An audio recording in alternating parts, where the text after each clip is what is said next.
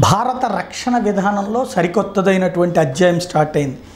ఇది గతంలో లేనటువంటి విధానం. ఇప్పటిదాకా మనకి పుస్తకాల్లో, సోషల్ పుస్తకాల్లో వీటిట్లో మనం చదువుకుంటే కనుక భారత రాష్ట్రపతి, భారత సర్వసైన్యాధ్యక్షుడు, త్రివిధ దళాలు ఆర్మీ, నేవీ, ఎయిర్ ఫోర్స్ ఏవైతే ఉంటాయో వీటన్నిటికీ అధిపతి ఎవరు అంటే రాజ్యాంగబద్ధంగా రాష్ట్రపతి. ఇప్పటికి కూడా రాజ్యాంగబద్ధంగా రాష్ట్రపతి. అయితే ఈ ముగ్గురు ఎవరికి పని వాళ్ళు చేసుకుంటుంటారు. ఒకళ్ళకొకళ్ళని సమన్వయపరిచేటువంటి బాధ్యత రక్షణ మంత్రి కానీ, రక్షణ శాఖకు సంబంధించినటువంటి అధికారులు, హోంశాఖ అధికారులు చేస్తూ ఉంటారు. దీని నేపథ్యంలో కొంత కీలకమైన సందర్భంలో సమస్య వస్తుంటుంది, వారు లాంటి సందర్భంలో సమస్య వస్తుంటుంది.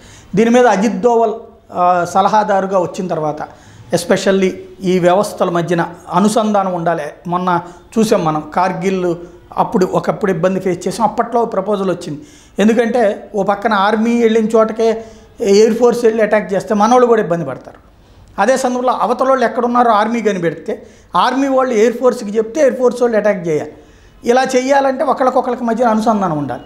ఇక్కడ ఈగోస్కు పోతే అధికారుల మధ్యన సాధారణంగా ఈగోస్ ఉంటాయి. ఈగోస్కు పోతే నష్టపోయేది దేశం. సాధారణంగా మన దేశంలో మాత్రం ఆ ఈగోస్ లేవు. పాకిస్తాన్ లాంటి చోట్లయితే దరిద్రం ఎక్కువగా ఉంటుంది. మన దగ్గర ఎవరి పని వాళ్ళు చేసుకుంటుంటారు. ఈ పనుల మధ్యన సమన్వయం చేసేటువంటి బాధ్యత ఉండాలి. దానికి ఒక చీఫ్ ఉండాలి. ఈ చీఫ్ అనేటువంటి ప్రక్రియని ఇప్పుడు అంటే రాష్ట్రపతి చీఫ్గా ఉన్నంత మాత్రాన ఉపయోగం ఉండదు. ఎందుకంటే రాష్ట్రపతి స్వయంగా యుద్ధంలో పార్టిసిపేట్ చేయరు, లేకపోతే ఆయన ఏమి దగ్గరుండి మానిటర్ చేయరు. ఇవన్నీ కూడా ఏమైనా ప్రాబ్లమ్స్ వచ్చినప్పుడు సాల్వ్ చేయడం తప్పించి. కాబట్టి ఈ ముగ్గురు మధ్యన సమన్వయం చేయడానికి ఒక్కొక్క అధికారిని వాళ్ళల్లోనే ఒకళ్ళని పెట్టాలని తాజాగా బిపిన్ రావత్ని, ఎవరైతే ఆర్మీ చీఫ్ని ప్రస్తుతం దీనికి హెడ్గా నియమించారు. నెక్స్ట్ టర్మ్లో నేవీకి, ఆ తర్వాత కాలంలో ఎయిర్ ఫోర్స్ హెడ్కి ఇస్తారన్నటువంటిది తాజాగా వినబడుతున్నట్టు. ఇప్పుడు త్రివిధ దళాలని ఇమ్మీడియట్గా యాక్షన్లోకి దించాలంటే అట్ ఏ టైం యాక్షన్లోకి దించేటువంటి బాధ్యత ఇప్పుడు ఆర్మీ చీఫ్ అయినటువంటి బిపిన్ రావత్ ఇప్పుడు త్రివిధ దళాలకి సంబంధించినటువంటి హెడ్గా వస్తున్నారు. కాబట్టి ఇది ఒక కీలకమైన పరిణామం. భారత రక్షణ రంగంలో తీసుకున్నటువంటి అతిపెద్ద స్టెప్ స్వతంత్రం వచ్చిన తర్వాత. గతంలో ఇట్లాంటిది ఎందుకు ఇవ్వలేదంటే పాకిస్తాన్ లాంటి చోట్ల ఆర్మీ హెడ్డే త్రివిధ దళాలకి హెడ్గా ఉండటం వల్ల వాళ్ళు తర్వాత కాలంలో ఒక ముషరఫ్ లాగా తయారవ్వడం, ఆ రోజుల్లో గతంలో జరిగినటువంటి అనేక పరిణామాలు, అక్కడ సైనిక పాలనలు రావడం. ఎందుకంటే సైనికాధికారి చేతిలో సైన్యం అంత ఉంటుంది.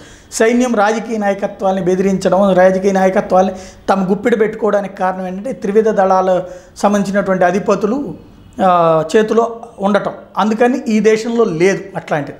అయితే మన సైన్యాలు ప్రజాస్వామ్యబద్ధంగా ఉంటే ప్రభుత్వాల అదుపాజ్ఞల్లోనే నడుస్తుంటే ఇక్కడ ప్రజాస్వామ్య వ్యవస్థ కీలకమవుతుంది. బట్ ఇట్లా వస్తే కనుక నియంతృత్వం అవుతుందనినే ఆపుకుంటూ వచ్చారు. ఈ సరికొత్త ప్రయోగం అయితే చేస్తున్నటువంటి వేళ దీని ఫలితాలు ఎలా ఉంటాయన్నది చూడాల్సి ఉంది.